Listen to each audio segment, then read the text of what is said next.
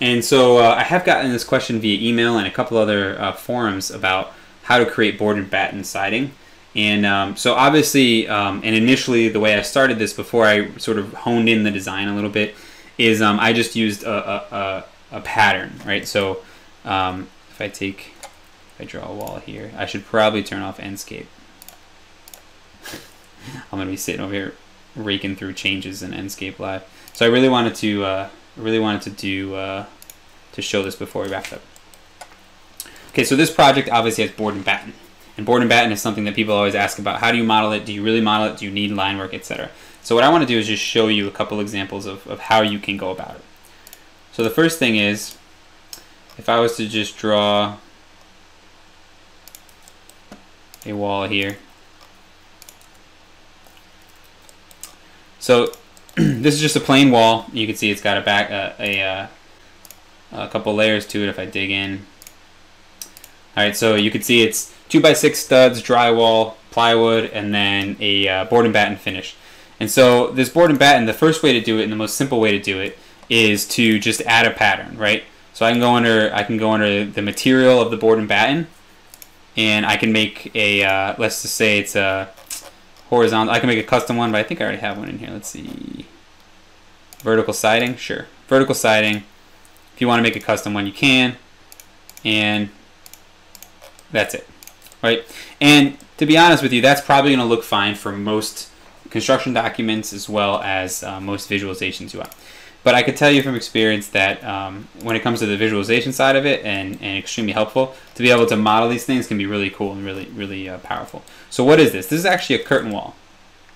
Okay, so if you guys have seen, I just drew it there. If you guys have seen my wood slat post, or even, let me see, wood slats.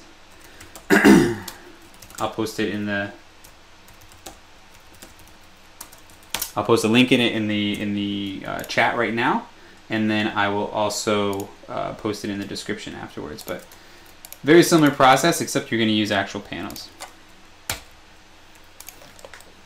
I see a question coming in. I'll run through it right now, or I'll run through it in a second. So this is a curtain wall, as you can see. And so what is it made out of? How does it work? So if I go into the curtain wall itself, I go to Edit Type, you'll see it has a panel that's called boards. So I made a custom panel called boards. And then I have a fixed distance of 1 foot, depending on whatever board and batten you're making. You may want some other ones. And then I just have one mullion profile called rectangular mullion batten. So what's really cool is you can make this without loading in any custom families. So if I roll down to, and I expand where it says families. So boom, if I expand where it says families, and I can go to curtain wall mullions, I'll start there. You can just use the default rectangular mullion type, and you can just make it whatever size you need for your batten. So what I'm going to do here is I'm going to take any one of these and I'm going to duplicate, and I'll call this one batten 2. But let's say you just take the regular 2.5 inch mullion, you just duplicate it and go batten 2. And then in here you can just give it the information you want. What's the width to each side? So if it's an inch thick batten, you're going to need 1/2 inch and 1/2 inch.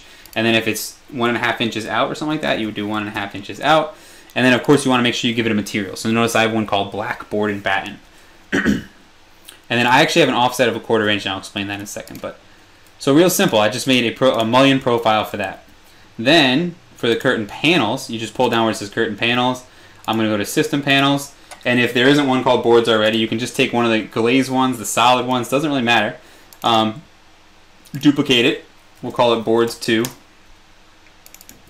Double click on here, and you'll notice I have right here, I have a thickness of 1 inch, so maybe it's a 1/2 inch, I don't know, whatever your board is going to be, and then a material. So this material is insulation. I'm going to give this one board and batten, whatever, backer board, I don't know where it is. Let's see, board and batten, perfect.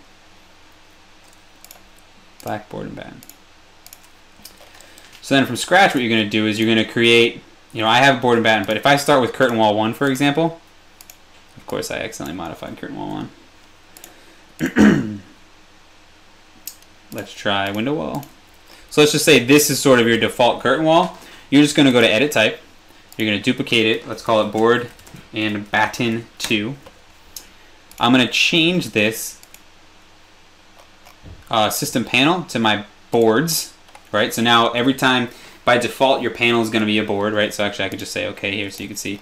So now it's a board. And then what I'm going to do is I'm going to change my vertical mullions, just the interior ones. If you want to do the exterior, you can. I'm going to change this one to batten 2. Click apply. Now, if I was to just add grids, you can see what's happening here is it's actually making them. I got to change the offsets, but now I can quickly just make grids, or I can say board and batten is usually a fixed distance, so I'm going to go vertical grid, fixed distance, and I'm going to say 12 inches. Click apply, click OK. I have to change the offset of this guy, which was for some reason 2.5, because of the default. There you go. So there you go. And now what's really cool about this is because it's a curtain wall, guess what? You can do all of this cool stuff. See how it just automatically does it? If you stretch it up, you can change the profile of it if you want to.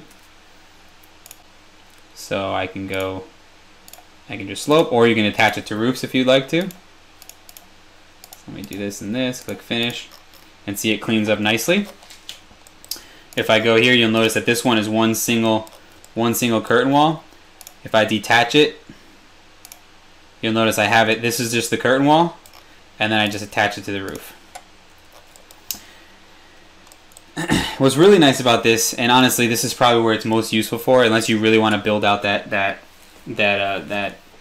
if you're really defined on the design and you want to use this for your details and stuff like that, then it's really nice. The more you model, right, the better.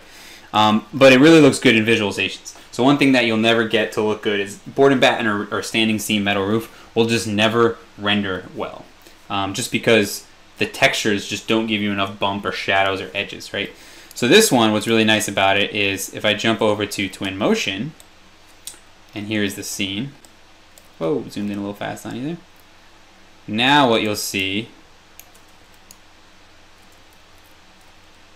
is, depending on where my shadow lines are and stuff like that, you'll see the board and batten looks much, much better when you're in Twin Motion or Lumion or any of those other ones, right? And so that's why it's really cool. And yes, it's so you're managing two walls. So I'm putting a curtain wall in front of a regular wall.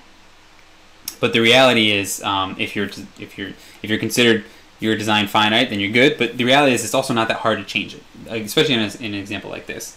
So that's how I created board and battens. That's how I create standing seam metal roof. There's another click for that. The slat roofs use the empty system panel. Check out that video.